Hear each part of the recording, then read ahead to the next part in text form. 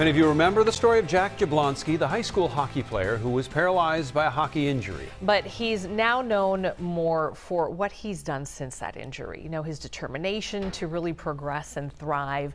Our Don Mitchell is live in Prior Lake tonight, where Jack is raising money and Don sharing some incredible news. Yes, you know, I'm here with Jack. He is well known to all of you. This year, even more amazing news to talk about. And Jack, I'm going to have you tell the people exactly what advancements you have made, and we'll talk about this device in a moment.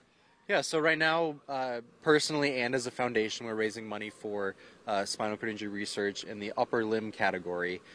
We've partnered with a company called SpineX, which is out of UCLA, for this stimulation device, which you have in your hand. And it helps with upper limb function. I'm one of the fortunate 1 of 20 people in the study right now, and I've been able to get stronger, get more strength, and get more grip within my upper limbs, more importantly my hands, which is extremely important in the few months that I've been a part of the study. So we're excited that I've got the device, we're excited of the progress, and we're excited for what's to come.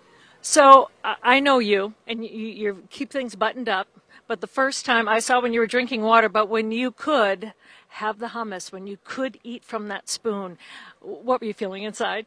Yeah, it was extremely exciting. You know, 6 months ago I could pick up a cracker, but didn't have the strength and the grip to be able to, you know, go through hummus with, as crazy as it sounds, the resistance that it provides. And to be able to do that is a huge step in terms of independence and being able to do stuff on my own. And, you know, as anyone can probably relate, you know, you don't want to have to depend on people to do everything for you. And this device is helping that, along with 19 other current patients, and hopefully 4 more to come. That's why we're here today. So extremely gratifying, and obviously great to see the response that helps me keep going. One of the best things I heard about this device is that you can keep this for up to a year as long as you're showing improvement. Normally when you're in a clinical trial, it's just short. You see improvement, and then sometimes they take it away from you. This buddy can stay with you. How great is that? Yeah, it's extremely exciting. You know, I got it a few weeks ago, and I've been using it nonstop every day. So we're taking advantage of the opportunity, as well as everyone else in the trial study. And the great thing is that everyone's seeing improvements in some way, shape, or form. So just happy to be a part of it, and happy to try to help move the needle with spinal cord injury research and everyone out there with paralysis. Oh, well, Jack, thanks for joining us. We're going to be with him again at 6 o'clock. But Jack, I personally know you all these years, to have that independence, to see you smiling, and to see you sharing it with others, and raising money here at a tremendous golf event once again.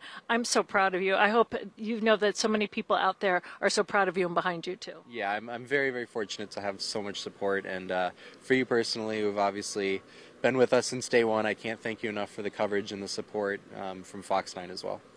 Well, we're joking around. He's got so much movement. He's going to zoom in front of me, cut me off, take the microphone, because he's in TV now. So we'll let you we'll let you take it, Jack. We'll see you again at 6, Thanks, you guys. Don, our best to Jack. We'll see you in a bit. Thank you. So much at such a young age. Yeah. For that type of research. And it's crazy. The communities, we all feel like we were sort of part of his journey, because he's been through so much, and it's been such a community effort. So, wow, amazing progress. And good luck.